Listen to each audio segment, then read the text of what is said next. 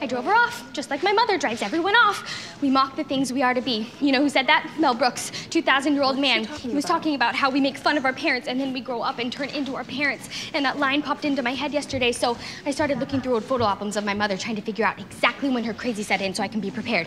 I think it started around college. That's the first time I saw her do that really wild-eyed thing she does.